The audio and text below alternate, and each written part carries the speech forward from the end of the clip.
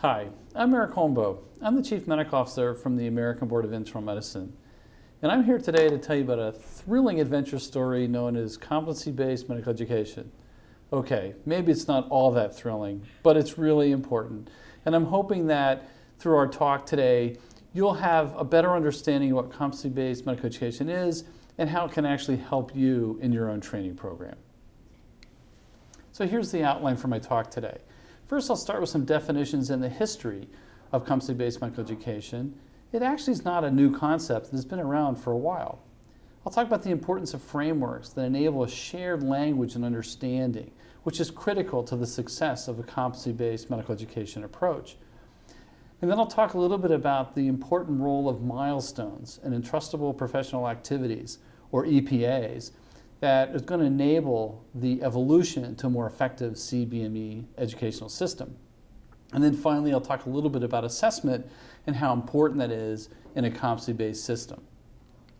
So one of the things I would just ask you to reflect on for a moment is, what does competency-based medical education mean to you? It's been around for a while. We've been struggling with it now for over 10 years with the ACGME Outcomes Project, and I think a lot of us are still having a hard time kind of getting our heads around this concept. And so just reflect for a moment about how you've approached this particular meaning over the last couple of years. Well, as I mentioned earlier, this is actually not a new concept. Believe it or not, its origins began around the time of Abraham Flexner, who wrote the seminal Carnegie Report on medical education in 1910. At that time, industry and businesses were beginning to look for a workforce that had specific skills. No longer could they just rely on unskilled labor, but needed people-specific skills to build some of the more technologically advanced items such as airplanes, refrigerators, cars, and the like. The modern impetus for competency-based education actually began with reform of teacher education in the United States in the 1960s. In the 1970s, vocational education, particularly things like teaching people to be mechanics or doing repairs, working with heating, ventilation, and air conditioning systems and the like, found that competencies were a really good way to structure their curriculum. And in fact, today, particularly in countries like Australia, competency-based education is really the framework on which vocational education is designed. So interestingly, is sometimes the case, medicine's been somewhat late to this concept. Where did the kind of first principles of CBME or competency-based medical education actually come from? It's interesting to note that there's a report from the World Health Organization as far back as 1978 by Bill McGahey, George Miller, and others who wrote in their kind of seminal report this following line: the intended output of a competency-based program is a health professional who can practice medicine at a defined level of proficiency in accord with local conditions to meet local needs.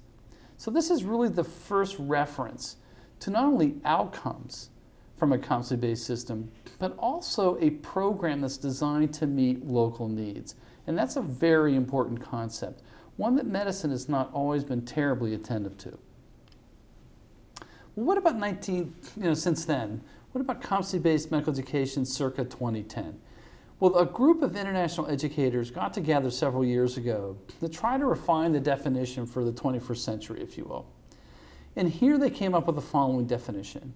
They stated that competency-based medical education, or CBME, is an outcomes-based approach to the design, implementation, assessment, and evaluation of a medical education program using an organizing framework of competencies. The unit of progression is mastery of specific knowledge and skills. So this is a fundamental shift from what we've been doing in the past. But it raises an important question. So what are the educational outcomes and who determines them? Is it the profession, the public? Is it policymakers? What are your beliefs here? I would argue that it's all three, that the outcomes are defined by all these groups, and that, again, is a pretty big shift for us within the medical education profession. This diagram, I think, really highlights, beautifully, why this is such a fundamental shift for us. You'll notice that CBME, or competency-based education, start with system needs. If you look at the top of the diagram, in our traditional model, the curriculum is where we always kind of started. The curriculum was defined usually through expert consensus and opinion. And once the curriculum had been developed, that led to the creation of educational objectives that were tied to some form of assessment. And this has been the model we've been using for a number of years. But as Frank and colleagues highlighted in their wonderful 2010 Lancet article, what has changed now is that you start with the needs of the population, their health needs and the needs of the health system. Then, knowing what those needs are for both the population and the system, you design the competencies and outcomes of interest. And then and only then do you develop a curriculum and the assessment methods to determine whether or not those competencies and outcomes have been reached. So you can see that we've basically flipped the traditional model on its head. We now start with the needs of the population, much like what Bill McGahey and George Miller said in their World Health Organization report over 30 years ago. And now you only develop curriculum to really meet those needs. So our traditional approach has also been very time-based, with its emphasis on dwell time to ensure maturation occurs within the training program. As Brian Hodges points out, it's kind of like the tea steeping model of competence. We take a nice hot cup of water, we stick a tea bag in it, we leave that tea bag in there for a certain period of time, and we pull the tea bag out, pull it out at just the right time, and voila, you've got a wonderful cup of tea. But we know that dwell time is not enough. We've also, as I said, been very process-based. We have X number of months of training or specific types of activities over a defined period of time, and if everybody completes all those curricular activities in a set number of months of training, they're ready to go. And finally, this model's been very teacher-centered. As I pointed out on the Frank diagram, it's pretty much what the teacher determines to be important, not necessarily what the population may need. So what are the implications of competency-based medical education? Well, first, as I said, the curriculum is designed around competencies in health system and population needs. Second, trainees may advance at different rates based on their ability. Some will be able to advance more quickly, while others to a point more slowly. Now, I'd be the first to admit that our current financing model really makes this very, very difficult, and we're probably a long way from having a purely variable time-based system.